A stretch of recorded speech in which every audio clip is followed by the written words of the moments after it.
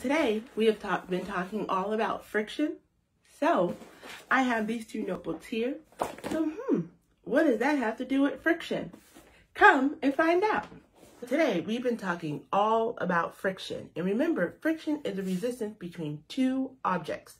So, I have these two notebooks here, and I'm going to show you what we're going to do, and then I'll talk about the science behind it after. So, what I'm going to do with my two notebooks is I'm going to overlap the pages. So all I'm going to do is I'll open one up, and then I'll stick a couple pages in this side, and then I'll close it and then add some more pages. And then I'll add some more pages from the other notebook. So it'll just go back and forth until you get to the end of each notebook.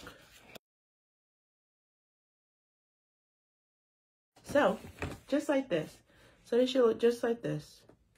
So the object is to try to pull these apart. So I'm going to try it, okay?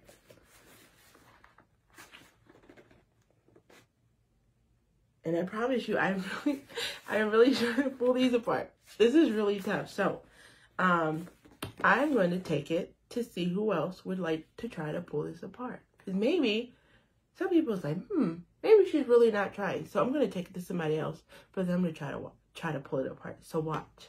All right, go ahead. Try to pull them apart. Can you pull them apart? No, I can't. No. No, I can't. There we go. Do you want to try it? So, as you can see, I took it to my dad, and he couldn't even pull it apart. And I don't think he hardly even wanted to try. But as you can see, it was very tough for my dad to even try to pull this apart. So I'm going to tell you the science behind it. So why is this so difficult? Because of, you guessed it, friction. Because of friction, it is so hard to try to separate these two notebooks.